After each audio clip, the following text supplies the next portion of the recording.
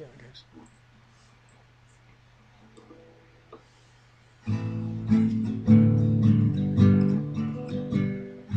Glucose has 6 carbons and it uses ATP to make 3 carbon pyruvate to power you and me. If oxygen's available, then hydrogen can move on to NAD.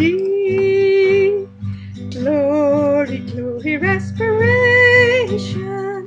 Glory, glory, respiration. Glory, glory, respiration. Uses glucose to make ATP. Our 3 carbon pyruvate then loses CO2, leaving an acetyl group with carbons 1 and 2. A 4 carbon compound binds with acetyl-CoA and respiration carries on. Glory, glory, respiration.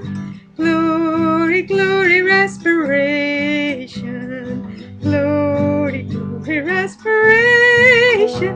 Uses glucose to make ATP. Glucose splitting happens in the cytoplasm of the cell. It uses up 4 ATP but makes up 2 as well. The mitochondrial matrix is the home of acetyl-CoA and where Krebs cycles on. Glory, glory, respiration. Glory, glory, respiration. Glory, glory, respiration. Uses glucose to make ATP. 6 carbon citrate goes to 5 and then to 4. Carbon dioxide is lost, it's gone forevermore. 2 hydrogen acceptors are called NAD, and they move hydrogen onto cytochrome C. Glory, glory, respiration. Glory, glory, respiration.